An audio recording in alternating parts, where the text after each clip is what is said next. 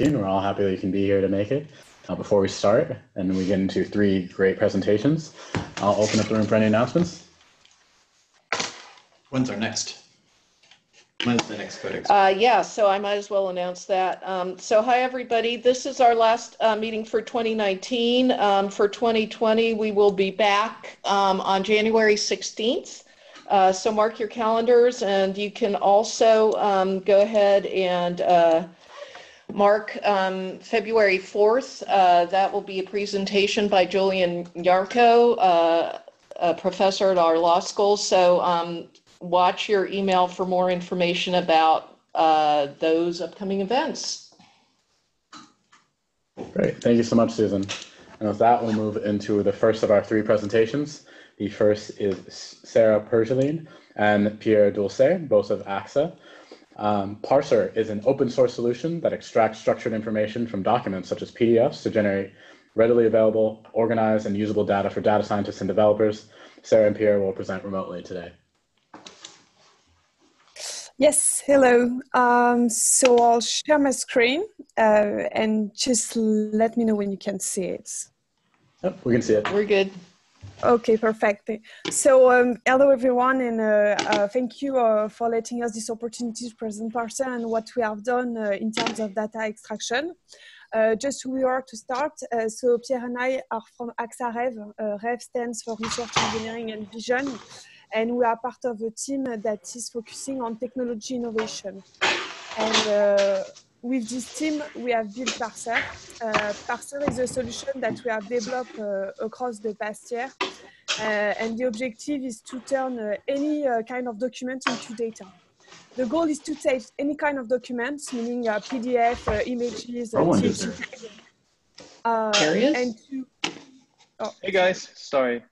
Sorry, I can't be there in person, but I just came back from a flight. So sorry, I don't want to interrupt the flow.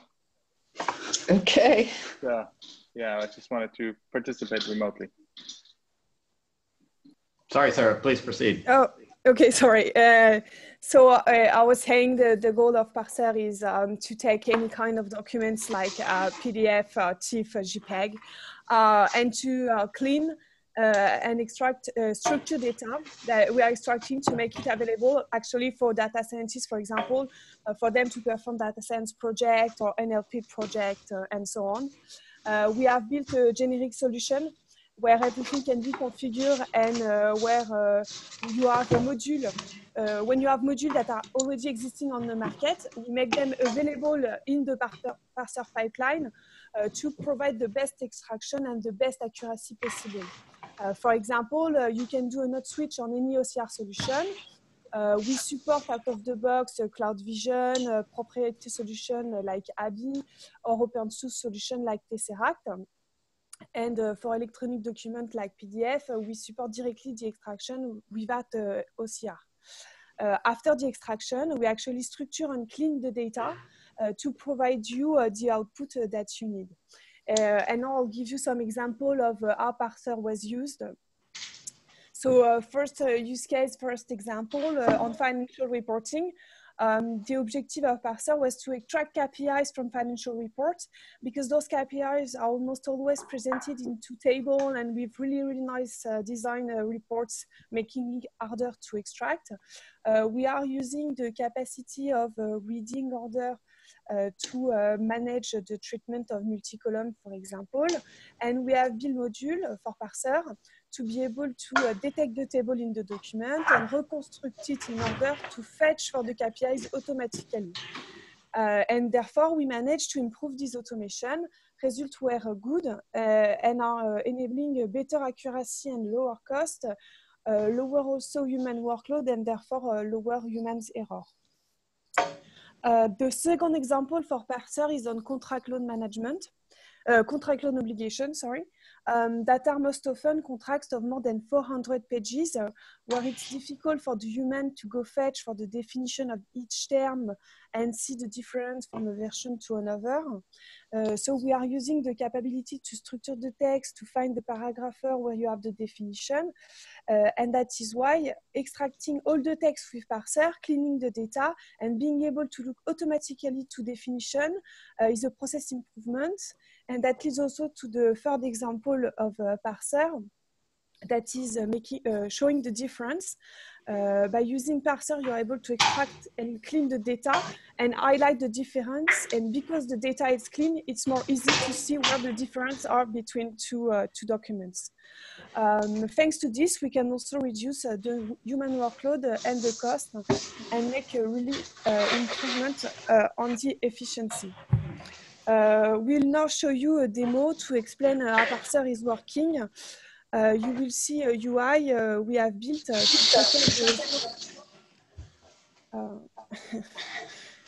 you will see the. Oh, I'm sorry. I have a.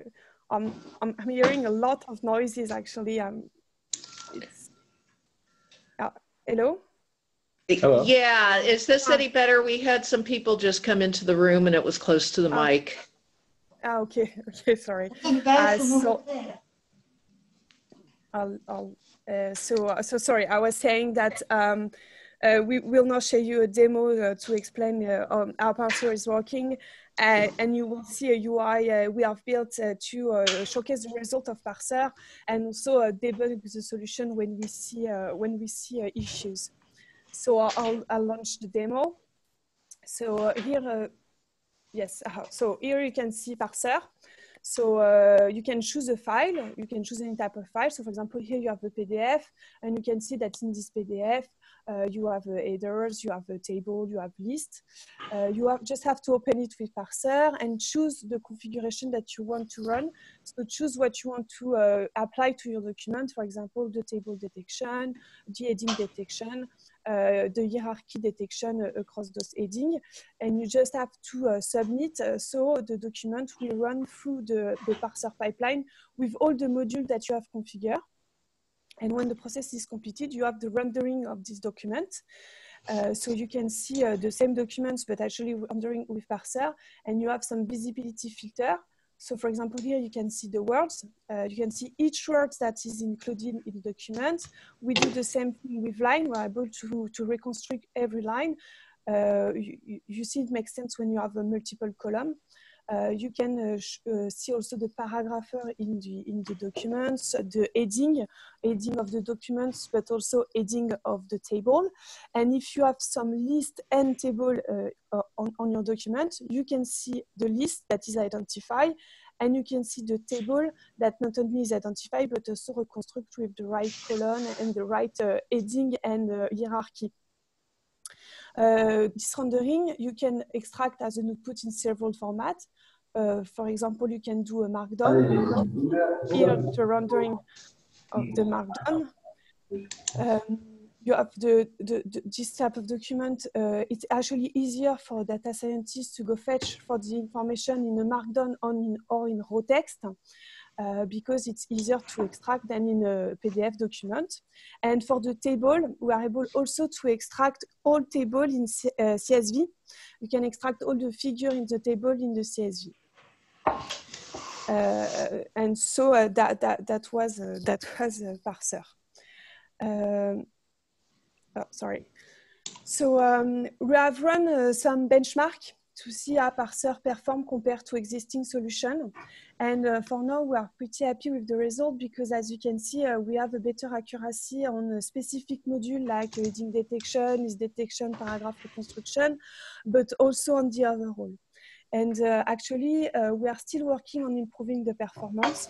We have 3 people dedicated to parser, working on one, adding new module to add more configuration to what you can extract, but also always keep improving the accuracy of the data that you are extracting. And we have a commitment on our team to maintain parser for at least 2 more years. And the solution was released in open source on August. It's available for free in beta under Apache 2 licenses. And actually, what we would love is to have other contribute to this really nice project. And that's the end of the presentation. And now Pierre and I would be happy to answer any question you might have on Parser. Thank you. Thank you so much, Sarah. So I'll open up the room for questions, please. One question I had was for words that might have the same or very similar meaning. So for instance, doctor, physician, and at times healthcare provider may all mean essentially the same thing. Is there a way to denote the same meaning for multiple words? So when you're doing that search within, you can kind of add multiple meanings and extract that. So this is not a capability we provide inside Parser, but it will be easy to build in top of it. Our goal is not to do any NLP or machine learning. Our goal is really to clean the data as clean as possible. So every learning on a legal text or search on a legal text you want to build is easy to build. Okay, thank you, Pierre. Appreciate it. Any other questions? Can I make a quick comment to that? Yeah. Go ahead, Pia. Yeah. Just to that point, I think that the idea of actually having really great tools to clean content into data is fantastic. And you don't actually want to build all the functionality into the one tool. You want to have multiple tools to work with the data in different ways so that you don't end up with, you know, giant behemoth tools that try to do everything to everyone. So this is a really beautiful tool, and I just want to say congratulations. It's really well done. Thank you. Thank you. And this is Carl Branting. Yes, I too am quite grateful, having invested quite a lot of effort in this barrier to sort of downstream HLT processes from extracting from. So what is HLT? Sorry, Carl, could you say again? Sort of human language technology, computational linguistics. So so extraction from PDF is sort of the bane of applying computational linguistics to government and court documents, in my experience. And I've ended up having to spend an awful lot of my sort of resources in addressing the problem that you seem to have handled nicely. But I do have one question. So there was it looked like there was one of the options was for hierarchy. So a challenge that have arisen in some of the documents I've worked with is that they have a hierarchical nested structure that's quite challenging to reconstruct from the PDF, partly because governments are free to have inconsistent numbering and itemization conventions. So I wonder if you could say a little bit about what, if anything, you do to address that, or are you just reproducing the indentation in the original PDF? No, actually, here you see the markdown output on the text output, but the main usable output is a JSON output, where you will have the structured document with the hierarchy of the document. So we are quite good at identifying title and subtitle with 87% accuracy, depending on the type of document. More if it's a PDF, where you will have better data than OCR. And we are around 50% accuracy at identifying the level of the title that we have identified. And this, coupled with reading order, give you kind of a structured document where you can note that this paragraph belongs to part 2, subpart 3, or something like that. And one of the main reasons we built this tool was actually when we start working with legal document or regulation or contract. Most of the time they come in multi-column, highly hierarchical documents. And actually, if you want any kind of useful extraction, you need to know in which part of the document you extract the word or the sentence. It's not 100% yet. We are working on it. We are more like at 80% accuracy generally on the heading detection. That's great. Thank you. Construction. Looks like a very good resource. Thank you. Can I ask a question? Go ahead, Roland. Okay, so I think Sarah mentioned that you're committed to sustaining this effort for at least 2 years. Did I understand that right? Yes. Yes. And what is sort of the focus of this? Is this just to increase the accuracy in extracting the features that you're extracting currently, or are you planning to extract further information from the PDF? So maybe even go into the content itself and extracting arguments or other concepts. So the focus actually, in the beginning, we were also focused on extracting and classifying clauses in document or things like that. We roll back to only working on the cleaning the text to get the most clean and most structured in a way that reflects the reality of the document output. Because we found that there is a lot of startup and people doing a lot of great work actually on data extraction and on the processing in top of documents. But there is a very little people working in the problems that don't bring value directly to the business or to the startup or to the research, which is actually getting a clean data on top of which you will apply your machine learning on NLP. So we will still focus, at least for the next 2 years, we are committed into trying to increase the accuracy of the reconstruction and the quality of the data out of the platform. I have some questions. Thank you.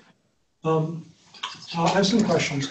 Let me first of all say, I'm not a lawyer, I'm not in the legal, I'm a software guy who's interested.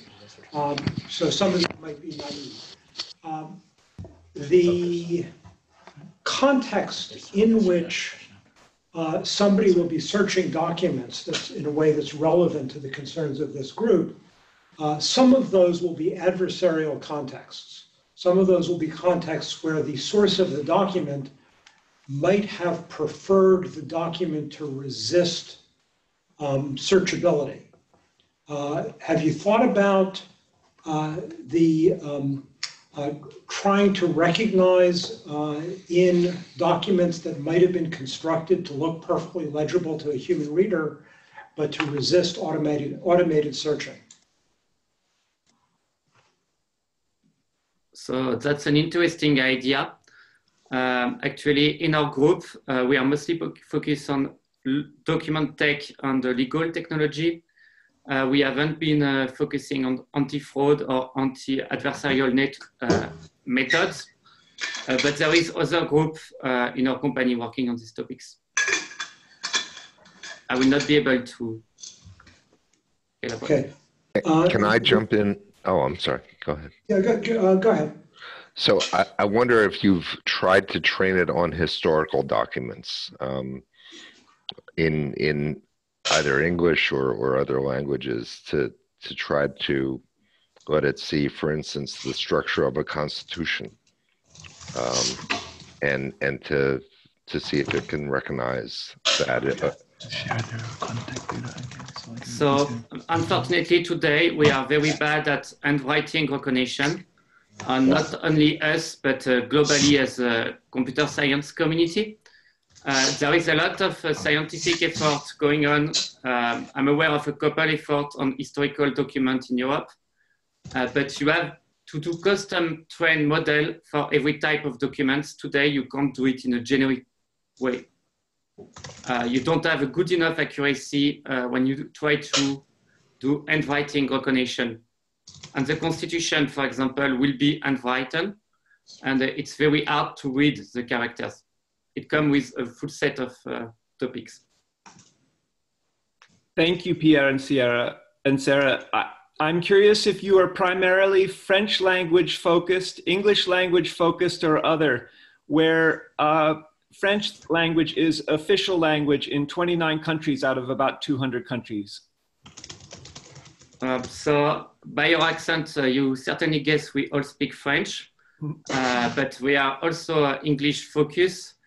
And actually our company operates in 69 different languages. So we haven't yet have a good support for right to left languages. but we have quite good support for left to right languages in Latin alphabet.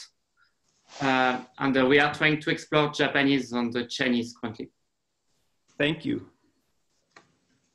Okay, great questions, Sarah and Pierre. If you guys could drop your email in the chat, so if people have any follow-up questions, that'd be great. But if we all give them applause, that was great.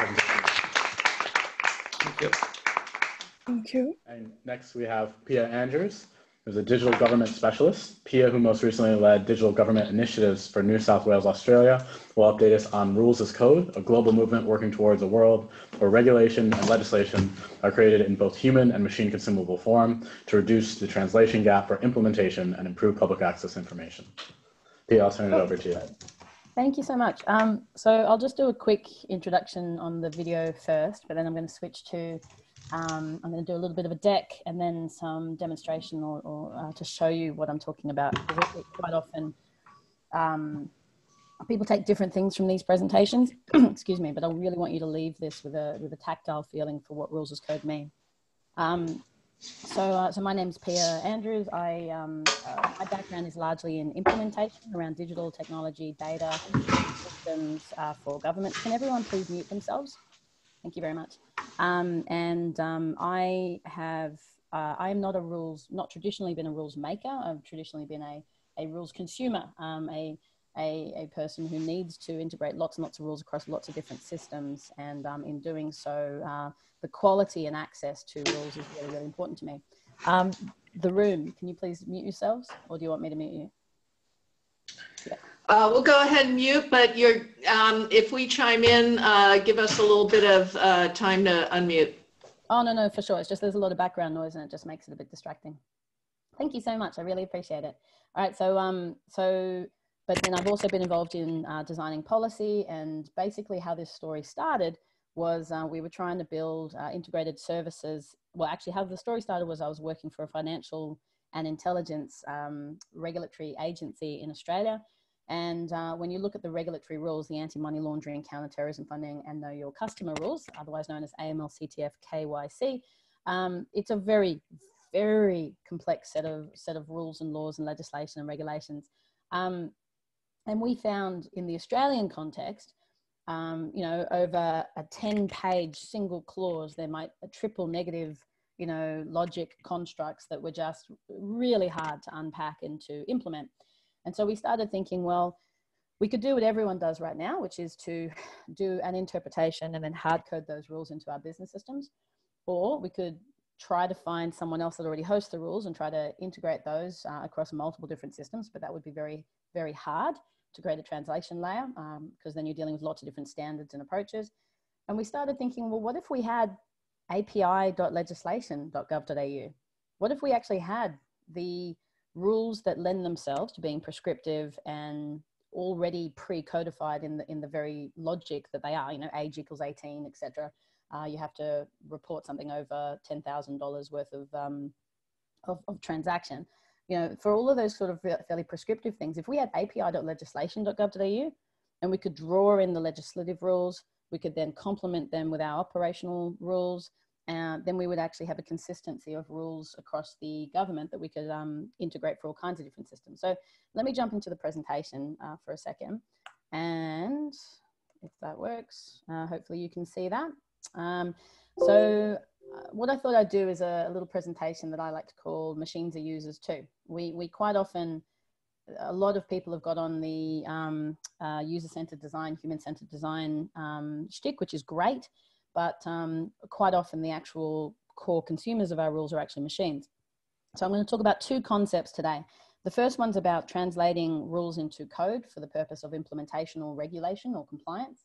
But the second one, which goes very much to the point and several of the questions from the previous presentation, is about changing the way that we draft rules in the first place to be more test-driven, to be more confident that the application of the rules meets the original intent of the rules. And that concept of actually evolving the drafting process of legislation and regulation, we're going to call better rules. So there's two parts of this: legislation as code, or rules as code, and better rules. there's 4 key reasons why we're looking at this. And we it was originally, there's some efforts happening in Australia around this, in New Zealand and the New South Wales government, from the teams that I've run in those jurisdictions. But of course, people have been translating rules into code since rules were first invented and since machines were first invented. The key thing that's different about what we're doing is trying to actually get, if you like, authoritative rules as code that can be implemented by everyone. But we need better rules. Quite often what's written into language, whether it's English or French or any other language, any other human language, you might get precision from a human understanding, but you actually can often lose precision from a, what does that mean in the code basis? What does that mean in implementation? So we need rules that are really, really clear. For example, we had a benefit in my most recent role around this, where the benefit kicked in, it said in the regulation 4.5 years. And we said, well, what do you mean by that?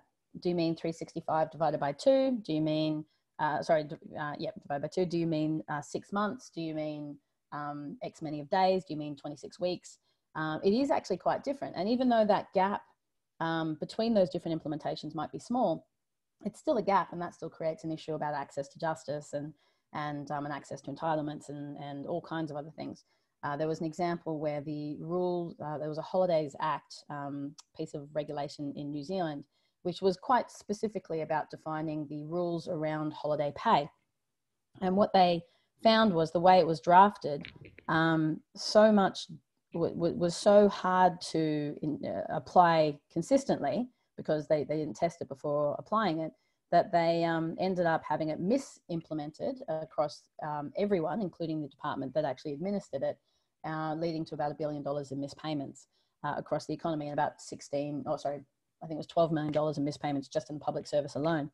So you want to you want to completely reduce the translation gap. You want to know that the thing that you intend people to apply is what they apply, rather than writing something, people then translating it, and then it being implemented. And I sort of joke, and it's a bit cheeky, that because we're getting lawyers effectively to read legislation or regulations, interpret it into functional requirements, which then gets given to a developer to implement in a digital technology, we're effectively translating from analog to digital, which is like a modem. So we're using those as modems. And my lawyer husband tells me that that's not particularly polite, but I'm sure that you will all enjoy the analogy. So the second thing is we need to adapt to digital new paradigms. The way that we scale the impact of rules is changing. I was in a regulators conference recently where they said, well, our regulation around internal medical devices is perfect. The problem was the technologist that implemented it badly. And I said, well, as one of your besmirched technologists, if you'd had a technologist in the room when you did the regulation, we would have pointed out that having open wireless on a heart monitor or internal insulin device might have been a bad idea, because then of course you can just join that person's device over a wireless internet and jump their heart, which isn't exactly you'd assume in alignment with medical outcomes. So you want to have multidisciplinary approaches. You want to have test-driven approaches to drafting. You want to have iterative approaches to the improvements of those rules and regulations. Shaping society is no longer just about human behavior. It isn't just humans that are subject to the rules and regulations. A lot of the consumers are actually machines. And as we're getting into a world where we're having more and more self-perpetuating software, whether it's an AI or something else, all of the usual constraints of EULAs, of end user license agreement style approaches to law, which says by applying this rule, you're subject to the legal, financial, or criminal pressures. Machines are not motivated in that way. And so if you're assuming that a human imperative is going to drive the right behavior, and yet the consumer of your rule is not a human, it may not get the impact that you expect, which is why we're getting some pretty awful things happening around machines that are trying to interface with algorithms like Google and YouTube algorithms, and then leading to some pretty perverse outcomes. And finally, we need to make sure we don't just repeat the status quo with shiny new things. There are a lot of tools a lot of tools and more emerging every day that are trying to automate the law, that are trying to digitize things, that are trying to make things a bit easier. But if we don't look at the actual paradigm, if we don't actually look at what we're trying to achieve and say, how could we achieve something different in the current, in the 21st century, as opposed to how do I just digitize this or automate that or improve that? If you basically just iterate and improve, you're going to end up with the status quo with shiny new things. You're not actually going to get fit for purpose rules in the 21st century. I wanted to quickly talk for those who are involved in regulation, just quickly. I have seen a lot of cases where the purpose and goals become distinct. So in the case of financial intelligence, we were looking at, the actual purpose is to strengthen the financial system against abuse. But if your goals then if your two weapons become compliance and intelligence, and in both cases you start to see compliance, but in both cases they are rewarded and measured. Their success is measured by the amount of arrests or compliance breaches they find. They're actually weirdly, perversely incentivized to not strengthen the financial system against abuse because they're being measured on the success of how many they catch. And yet the actual amount of AML, money laundering and criminal activities that are being disrupted, it's been measured is somewhere around 3% or less, which is really, really scary. So making sure that your actual overarching purpose is strengthened by the goals, not left behind by the tactics that you employ, are really, really critical. So I'm going to jump into rules as code briefly. I've spoken a little bit, the two key areas around that are important for rules as code, just as general takeaways, are service delivery and regulation. We are not talking about automating law. We're not talking about automating justice or where judgment is important at all. Although exemptions or exceptions that emerge over time might be codified, but you want to maintain human judgment in where it is appropriate. But I'll come back to principles in a moment. There are a lot of text, a lot of words on these slides because Pia, sorry to interrupt your flow. You've got your mic is on your cord there, and your gestures keep bumping it. So just so you know, we keep hearing. Yeah, sorry about that. No. Thank you so much. I'm so sorry. Sure. Gesticulation is my no, keep going, but it's been going on for a while. Sorry. Thank you so much. So so basically there's a lot of words here. Please don't worry too much because you've all got the slides. The problem we have, I've talked about unintended consequences and the gap between translation and implementation, but there's also an efficiency issue here. If something is enacted in Parliament, then you have to know about it, then you have to read it, then you have to translate it, then you have to implement it. The time it takes to implement a change is very, very long. If, however, you use the better rules approach and you're doing human and machine consumable rules from the start, then you can enact the law, the human readable version. We are not suggesting to enact code in the Parliament, but to enact a human readable version that has been isomorphically drafted with a machine readable version.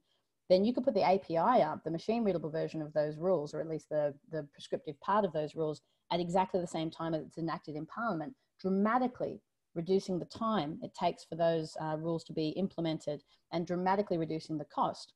I had just one bank tell us that if we took just the prescriptive rules of AML, CTF, KYC and made them available as code by the government, it would save them $16 million a year.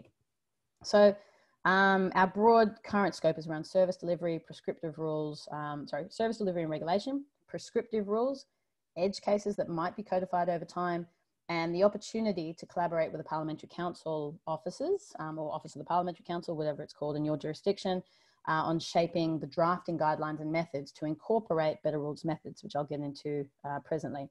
Just to be clear, rules as code is not automated law. It's not XML. So structured content is a great way to improve the ability to interrogate data. It's a great way to structure how you present it, but it doesn't make it machine readable. The child must be of 18 years of age isn't the same as, age over 18, age equals more than 18. You need to have the rules available in a programmatic way. And I'll give you some examples of that in a moment. It is also not, and this is very important, it's not the interpretation or translation on the fly. It's not these engines that say, let's, well, you've got the rules over there in the law. Let's, you know, automatically translate them into a rules engine and then let's use that. Because if you're just translating on the fly, then, and if you actually combine the rules with the logic, you actually lose a little bit of the reusability of those rules. But I'll come back to that. It's not an AI and it's not a website. Lots of benefits I've sort of implied, but these are just here for you to look at a bit later. But the key one I haven't mentioned yet is modeling. When you make, as the French government have done, and I absolutely you know, suggest you all check out the French government's work with OpenFisca, which is a fantastic tool developed for rules as code. Because they put the entire taxation system and benefit system, so all of the rules and eligibility and calculation information about finance, into a single rules engine called OpenFisca, it means they can do modeling, they can do legislative reforms. They can say, well, if I change this or include this or remove this, what impact will it have not only on my budget, but on the demographics, you know, what unintended consequences will it create? If I introduce this rule set, will it actually make it so that someone is suddenly not eligible who should be eligible? So it gives you the ability to have greater confidence in deploying change, because where we are now, as opposed to 100 years ago, is we have so many rules that every change in the rules is not just a small change, it's all exponential in the complexity that we're creating. So we need tools to be able to interrogate and test and the impact of change in order to trust the outcome for ourselves, but also for the public trust. If the public can't see how the rules are being implemented, doesn't matter how they're written and how they're accessible from a human English readability perspective. If they're being implemented badly, that's a terrible, terrible thing. We had a case in New Zealand where we found a particular rebate that was wrongly implemented from the actual legislation. And I'll show you the exact example of that in a moment. There's a lot of use cases. I won't jump into these too much, but the key thing here is the current state is someone drafts something and then it gets enacted. Like, you know, there's a whole process of policy and drafting and back and forth with ministers and all the rest of it. So something gets enacted in Parliament, and then you have myriad interpretations, which leads to myriad efforts to implement it into business logic, which leads to, you know, very limited ability to understand whether the rules are being implemented in the way that you expect, and zero oversight and accountability to that. And what happens is that regulators with diminishing amounts of resources end up having to just say, well, let's put all of our resource into risk modeling so that we can go after the 5% that we can afford to review. Well, if you actually were monitoring the regulated entity's usage of the rules, you could actually have 100% compliance monitoring in real time. So the future is about actually co-drafting a human and machine readable version of the rules, of the legislation, of the regulations, then enacting the human readable version and having the API officially available. And then you get myriad implementations, but not myriad interpretations. So then you get lots of opportunities for monitoring that and having trust and confidence in that, and indeed iterating that if it's not working. So in New Zealand, we did a lot of rules as code for service delivery. So we pulled together the eligibility and calculation rules of about 30 different things for 30 different rebates for a particular service. I won't go through that too much. The French government have done... Pia? Yes? Pia, just one thing. We want to leave some time for questions. Okay. And also we have our last speaker. So if you could just wrap up next like minute or two, that'd be great. And then we can just take questions. Thank you. No worries. So the French government, as I said, have modeling and all kinds of other tools.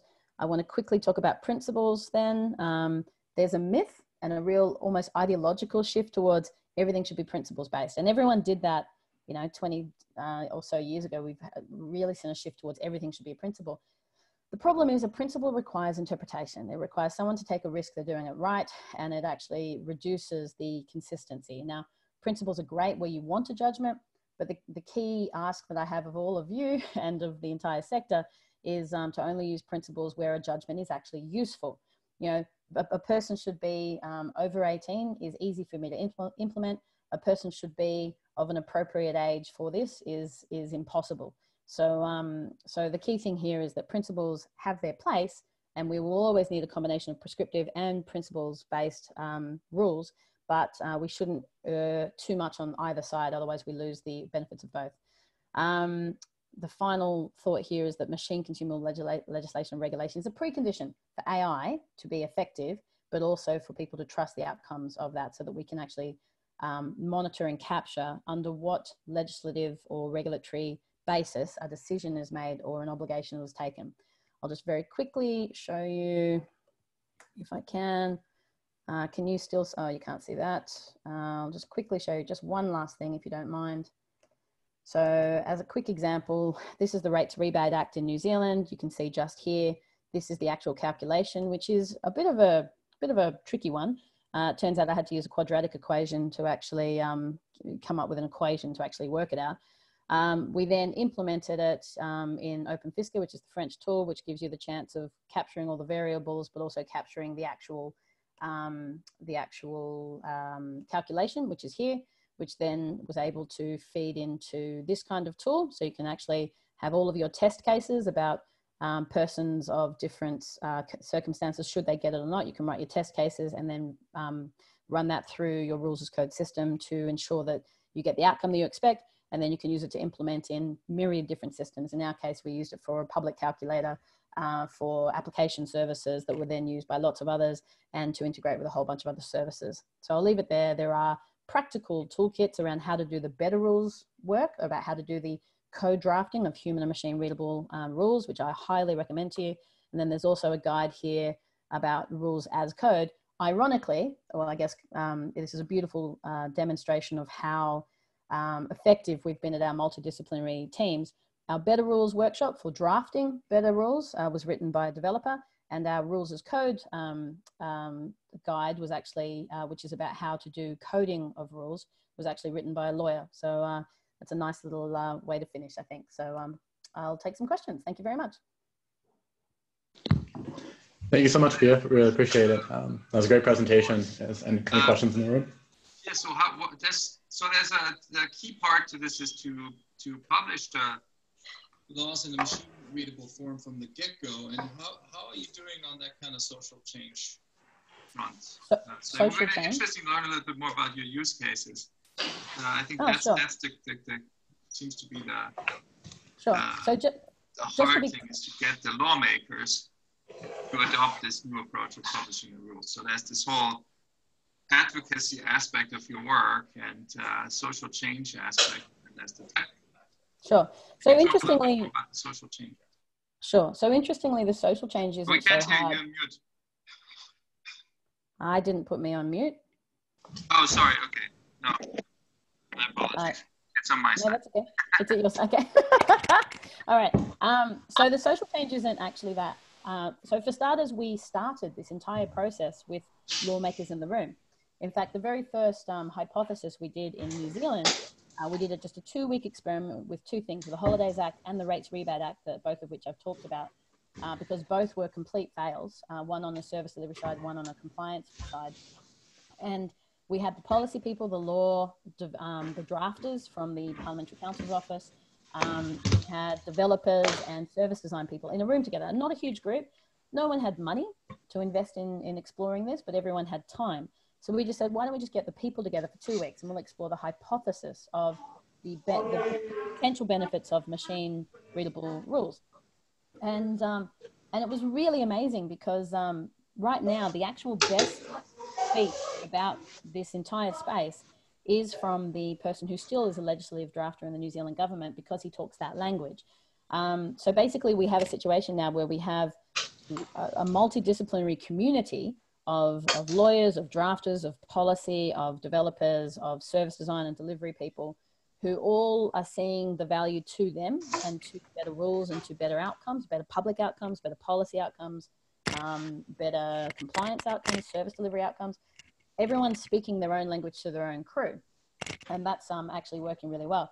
Our Prime Minister in Australia, who used to be the Treasurer, helped them out with public speeches talking about how the holy grail of rules is to have them designed as code from the start. So that's been helpful. But at the same time, by doing it in small increments and small experiments, the results are so self-evident that the results speak for themselves. So the social side of it, the people obviously get a bit worried then about, well, what about justice? What about law?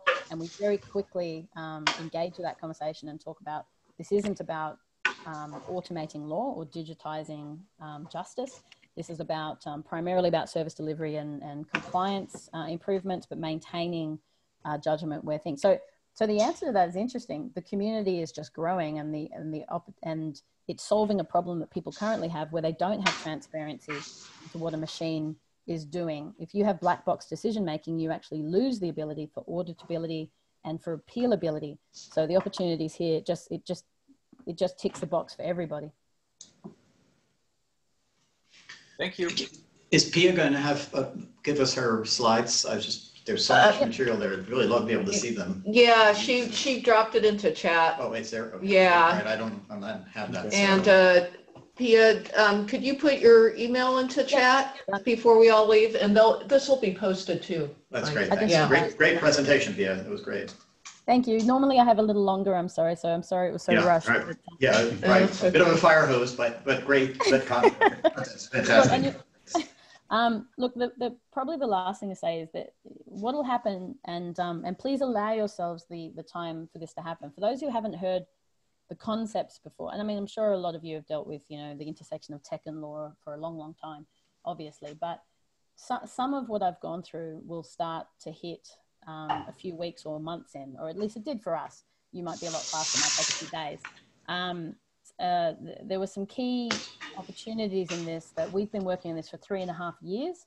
So, I hope always that the people that I speak to can leapfrog where we've, our efforts, but at the same time, there is a lot of nuance and thought that's gone into this. So please engage with the community. There's a link in the slides that I've sent to, and if you just give me 1 second, I'll just put this up just briefly.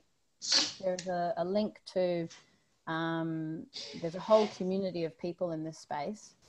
And I think you can hopefully see that link up there now. That Better Rules community is a really great one. And please join in and have conversations with people. There's a community growing around this very rapidly. And the problem is that there are a lot of people that just say, oh, just use this tool or just use that tool. From our perspective, this is actually a shift in how we think about rules and how we build the trust infrastructure for the 21st century. Awesome. Thank you so much. Thank you. Thank you. And last but not least, we have Kate Sills, a software engineer from Agoric. Ms. Sills will discuss the Electronic Rights Transfer Protocol, a framework that allows for the creation of composable electronic rights. ERTP enables generically parameterizable smart contracts to manipulate a broad spectrum of electronic rights, both fungible, non-fungible, exclusive, shared, and others. And I'll turn it over to you, Kate. All right. Well, thank you so much for the intro. So I'm actually going to be talking about something today that builds on top of ERTP. At the time that I think we were signing up for this slot, we weren't able to publicly talk about this, so I'm really excited to share it with you guys now. But what I'm talking about is adding a layer of safety to smart contracts that we haven't seen before. And we call that offer safety. So let's see. All right, so just to give some context, you might be familiar with smart contracts that build on Ethereum and Solidity on top of the EVM, something like that. We are not doing that. We're building on top of the Cosmos network, and they use the Tendermint consensus algorithm. So just to provide some context, this is the Agoric stack, so we're not on Ethereum. All right, so today I'll be talking about that top part of the Agoric stack, which is the user-defined contracts, Zoe, which I'll explain, and ERTP, which you just heard about. Okay, so what is a smart contract? We kind of have a different perspective than you might have heard. So we define a smart contract as a contract-like arrangement expressed in code, where the behavior of the program enforces the terms of the contract. So I think there's two important things here. One is that by smart contract, we don't merely mean code that runs on a blockchain. We actually mean something more than that. And then secondly, by smart contract, we don't mean a legal contract necessarily. We think that's a separate definition. Okay, so let's get into it. So if you're familiar with ERC20 tokens on Ethereum, ERC20 tokens enable one-way payments. So, you just want to pay someone. And the ERC20 tokens, they have a ledger or a registry within the code that defines that token. So I've kind of tried to replicate that here. It's very simplistic, so bear with me. But let's say that Alice has a digital asset. Let's call that X, and she wants to transfer it to Bob. So in the registry or the ledger here on the right, now Bob has X. Right? Very simple. All right, so let's say that the payment is actually conditional. Let's say that Alice only wants to give X to Bob if Bob gives Y to Alice, right?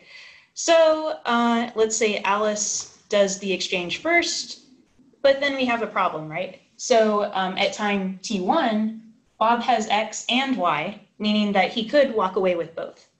And I'm sure you're familiar with this, right? It goes back to Hobbes, right? 1600s, saying that the person who performs first has no assurance that the other will perform after because the bonds of words are too weak. Oliver Williamson built on this point. He called this an example of opportunism or self-interest seeking with guile. And then Anthony Kronman, going back to Hobbes, labeled this situation transactional insecurity. So we kind of know that this is a societal problem that we need to solve, and it's traditionally been solved by legal contracts or the legal system. Okay, so smart contracts solve this problem of transactional insecurity, and this is really, really cool. So if we introduce a smart contract, instead of Alice giving X to Bob, Alice and Bob can both put their assets in the smart contract. So this is going to sound a little strange, but if you look at the registry or the ledger to the right, you can see that at least in code, the smart contract is holding assets in the same way that Alice and Bob are holding assets. So Alice's address has X at time T0, Bob's address has Y at time T0. At time T1, the smart contract address is now the, whatever you want to call it, the holder of the digital assets. And so whether this is actually legal ownership is a question I'll leave for you all. I'm not the expert there. But what's really, really cool is that if we give the assets to the smart contract and effectively kind of put it in escrow, Alice and Bob never have access to both X and Y, and so we've solved the problem of transactional insecurity. And so we fulfilled the exchange safely. So that's great. The problem is, as you might have noticed, the smart contract is holding all the assets now. So what if that smart contract is buggy or malicious, right? And this is actually a huge problem. So there's this great paper called Greedy, Prodigal, and Suicidal Contracts at Scale. And I know, great names, right? Yeah. So they defined these three identifiers of contracts that are probably problematic in the Ethereum world. So greedy, they defined as locks up the digital assets indefinitely. Prodigal is sending digital assets to an arbitrary user, one that you haven't seen before probably, and this is most likely an attacker or some kind of mistake. Suicidal, this is specific to Ethereum, but this means that the contract invoked the quote suicide instruction as part of the EVM, meaning that the contract basically deletes itself. So they analyzed nearly 1 million contracts. They found that quite a few of them were vulnerable to one or more of these issues. And what was really cool was that they were using symbolic execution to do this search. They were using machines to do this search, and they found a parity bug that had already been found, but they were able to find it using this method. And that parity bug had locked up $100 million worth in Ether. So we're talking about hundreds of millions of dollars worth of problems here in the smart contract space. Okay, so that was the idea behind Zoe. And I think you're actually wearing the same outfit today. I did not know this was coming up. Yeah, he doesn't have his collar out. Yeah, there we go. There we go. So Mark S. Miller, who's at Agoric with us, came up with this idea. And given that if the digital assets are locked up in a smart contract and that causes all of these problems, well, what if there was a way that the smart contract wasn't actually holding the digital assets? And this is the idea behind what we call Zoe. So what we're doing here is we're trying to partition the risk in smart contracts. So there's really two roles. The first role is escrowing and redistributing digital assets. And then the second role is deciding how the digital asset should be redistributed. So I'll kind of explain what that means. So by escrowing, this means, taking all of the digital assets and holding them, right? And so that's what our framework, which we call Zoe, does. And then for the second role, this is where your custom behavior or your complex business logic comes in. So this might be, as we saw in the example, just a simple swap. It may be an auction. It may be a digital exchange with an order book. It may be some complex mechanism design. It may be a negotiated contract that actually kind of looks more like a legal contract. Whatever it is that you want that logic to be, that's where the decision of how the digital asset should be redistributed would go. So when we go back to conditional payments, we call those offers. And an offer is defined as saying what you want and then saying what you are willing to offer in exchange. So going back to our example, Alice was willing to offer X and she wanted Y in return. Bob was willing to offer Y and he wanted X in return. So this seems very simple and very obvious, but the really cool thing is that once you have users define things in terms of offers, then we can enforce this new principle, this new safety principle that we call offer safety. And under offer safety, a user is guaranteed to either get what they stated they wanted or get a full refund of what they offered. And connected to offer safety is another kind of CS principle that we call payout liveness. And this says that a user is guaranteed to get a payout in a timely manner according to the conditions under which they made their offer. Okay, so how does this actually work? So I have kind of a very high level diagram here. So we have the parties to the smart contract on the left here, and they exchange digital assets with Zoe. So the escrowing, they escrow their digital assets with Zoe. The parties are able to talk to the smart contract. The smart contract is able to talk to Zoe, but importantly, the smart contract never actually gets access to the digital assets.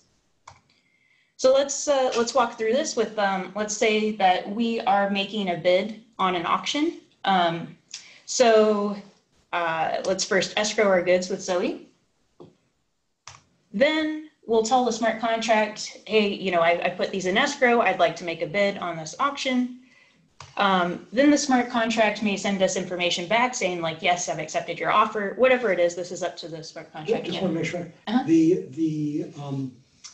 That is both assets. There's an X. There's a red X and a black Y. I'm trying to understand. Does that notation mean that Zoe has received both assets, one from each party, or that he's received an offer from one party where one of those is what they're saying they want? I think I'm doing this much more abstractly. So you can think of the X and Y as kind of the general idea of assets. Yeah, nothing as specific as what you were talking about. Yeah. All right. So the smart contract will say, we've accepted the offer, whatever it is that contract wants to say. And then the contract does its own custom behavior. So in the case of an auction, it may hold the bids and, until maybe it gets a certain number of bids, 3 or something like that, or maybe until a certain deadline has been met. But once the smart contract decides to close the auction, then it will try to reallocate the digital assets. So this is the very important part where offer safety comes in. So the smart contract calls Zoe and tells it to reallocate with certain information, saying, give this to this person, give this to this person. Zoe does a check of offer safety. And if offer safety isn't met, if everyone won't either get what they said they wanted or get a full refund back, then Zoe rejects this reallocation. So Zoe is actually protecting the parties from malicious behavior by the smart contract in this regard. So if the reallocation passes, offer safety and all of the other invariants, then the smart contract can say complete the offers, and this will actually result in a payout to the parties, and that's where the transfer of the digital assets occurs. So you can see kind of throughout this whole process, the smart contracts never actually had access to any of the digital assets. The users were protected against malicious behavior by the smart contract for that, by that, and then also Zoe additionally protected the parties by enforcing offer safety. So this may seem very simple, but it's actually, I think it's going to be really amazing because we're going to be able to enable very rapid innovation in smart contracts. You know, we can have people who aren't necessarily expert programmers be building these smart contracts and building entirely new things that we haven't seen before, new types of DAOs, what have you. And at the same time, we'll be able to protect the users from malicious or just poorly written code. So, so that's kind of the overview of Zoe. And if you're interested in some resources, all of our stuff is written in JavaScript. So this is actually a JavaScript package. If you're familiar with that, you can install it right now. This is kind of the pre-alpha version, so we're still working on it. We have documentation, and if you're interested, you can take a look at the code. So that's pretty much it. So thank you so much. Happy to take questions if we have some time. That's great. I'll open up the room for questions. Yeah. So who's in control of the logic that goes into Zoe? So I'm trying to think about where the safety comes from, right? So like insofar as the average user probably can't self-audit a smart contract, there seems to be that same kind of trust problem with Zoe, unless they can write their own logic. Right, right. So you're right. The user is trusting Zoe to a great extent. We think there's still a significant, we still think this is a significant benefit to the user though, because they only have to look at the Zoe code once, because it can't be easily changed, right?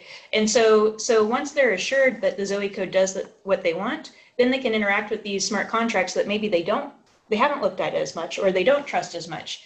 And the worst that can happen is that they'll get a refund back if things misbehave. So that's actually a very good point. So to point out, like the smart contract can still be malicious in that, let's say it's an auction, it could award the wrong person as, you know, the item as the winner. It could do something really strange and not do an auction thing at all. But what it can't do is steal everyone's funds. So, which has been the huge problem, the $1 million problem in the past. It's like an abstraction layer where it almost like ports into a bunch of different smart contracts, not like a one-to-one. Okay. Yeah. That makes sense. It's smart.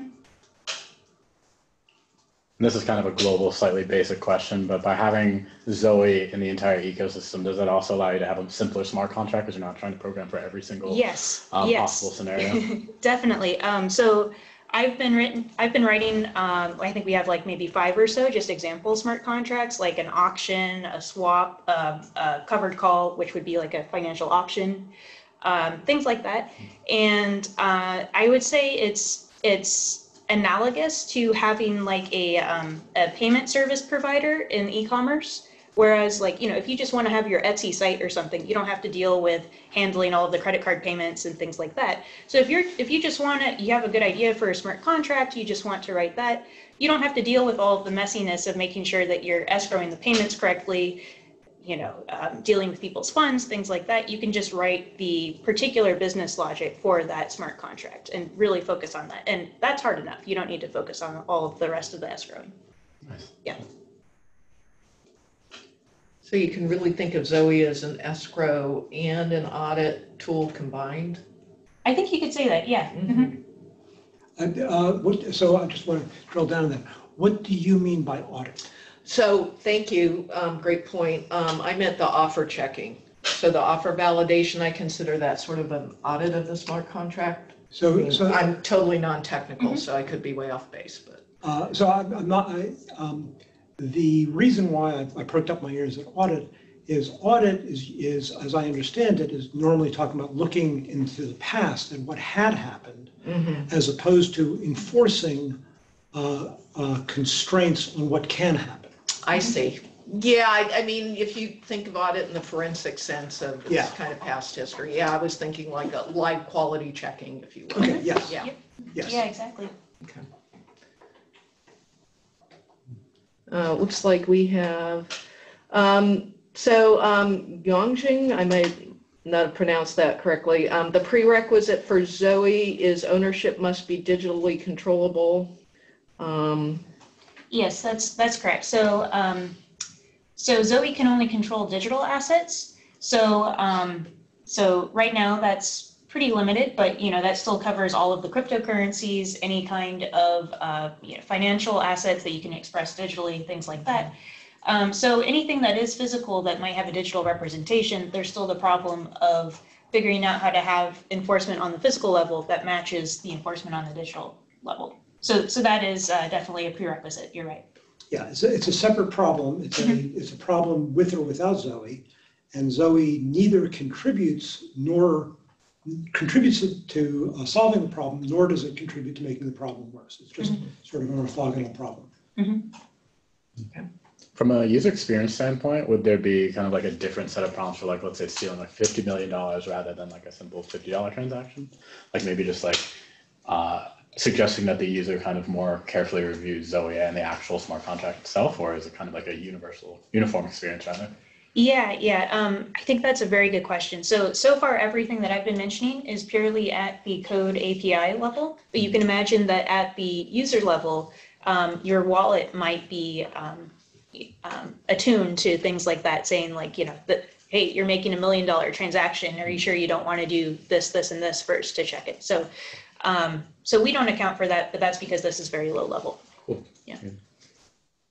Any more questions? I think Roland has said happy holidays, everyone, so maybe that's right. All right. Well, thank you so much, Kate. That was amazing. Thank you all. And yeah, I was saying also verbally too. Happy holidays, everyone. This was our last session this year. So have a great time. And see you all in the new year. Thank you. Okay. All right. See you all next year. All right. Thanks. Bye. Thank you. Bye. Bye, everyone. Bye.